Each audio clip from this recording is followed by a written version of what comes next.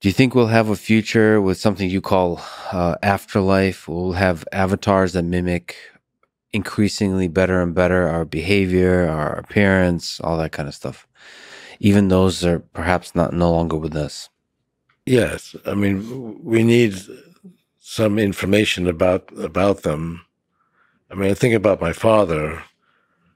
I have what he wrote. Now, he didn't have a word processor, so he didn't actually write that much. And our memories of him aren't perfect.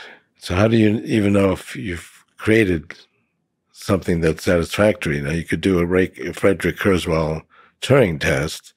He seems like Frederick Kurzweil to me. But the people who remember him, like me, don't have a perfect memory. Is there such a thing as a perfect memory? Maybe the whole point is for him to make you feel a certain way. Yeah. Well, I think that would be the goal. And that's the connection we have with loved ones. It's not really based on very strict definition of truth. It's more about the experiences we share. Yeah. And they get morphed through memory. But ultimately they make us smile. I think we definitely can do that. And that would be very worthwhile. So do you think we'll have a world of replicants? Of copies? There'll be a bunch of Ray Kurzweils.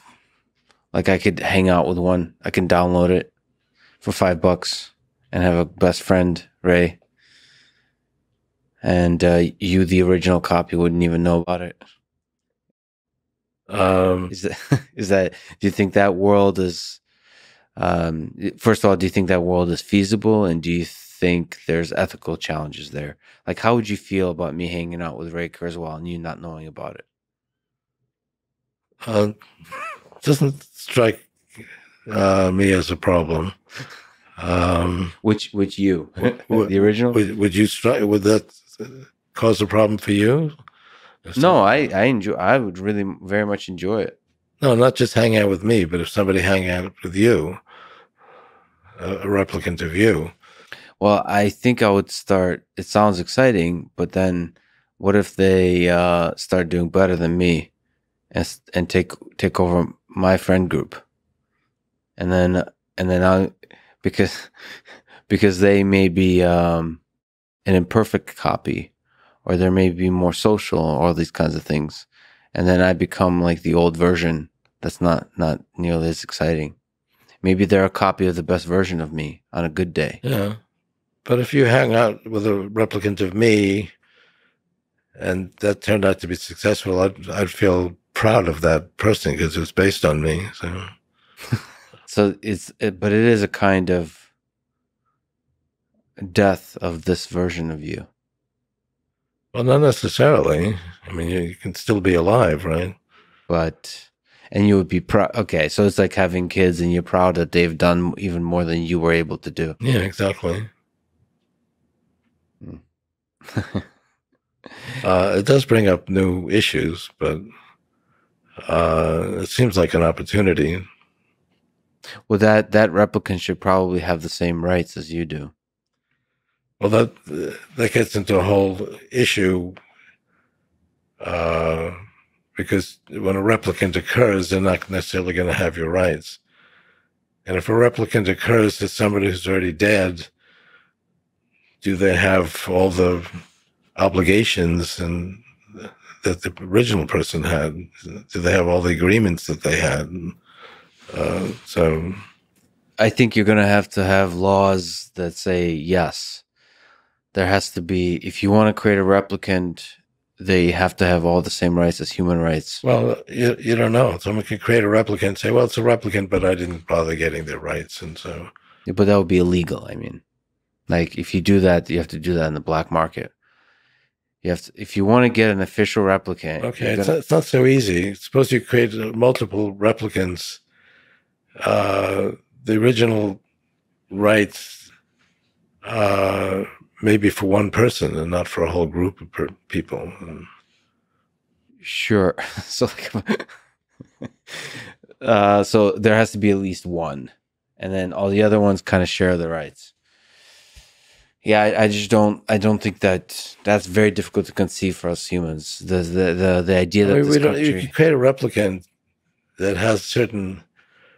I mean, I've talked to people about this, including my wife, who would like to get back her father, and she doesn't worry about who has rights to what.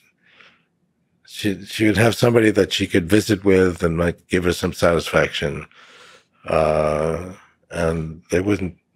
She wouldn't care about any of these other rights. What does your wife think about multiple array Kurzweils? Have you had that discussion? I haven't addressed that with her. I think ultimately that's an important question. Loved ones, how they feel about. There's something about love. Well, that's the key thing, right? If the loved one's rejected, it's not going to work very well. So the loved ones really are the key determinant whether or not this works or not. But there's also ethical rules. We have to contend with the idea, and we have to contend with that idea with AI. But what's going to motivate it is, I mean, I talk to people who really miss people who are gone, and they would love to get something back, even if it isn't perfect. And that's what's going to motivate this. And that person lives on in some form. And the more data we have, the more we're able to reconstruct that person and allow them to live on. Right. And eventually, as we go forward, we're going to have more and more of this data because we're going to have nanobots that are inside our neocortex, and we're going to collect a lot of data. In fact, anything that's data is always collected. There is something a little bit sad, which is becoming, or maybe it's hopeful, which is more and more common these days, which when a person passes away, you'll have their Twitter account, and you have the last tweet they tweeted, like something they. And you can recreate them now with large language models and so on. I mean, you can create somebody that's just like them and can actually continue to communicate. I think that's really exciting because I think in some sense, like if I were to die today, in some sense, I would continue on if I continued tweeting. I tweet, therefore I am. Yeah. Well, in some sense. I mean, that's one of the advantages of a replicant. They can recreate the communications of that person.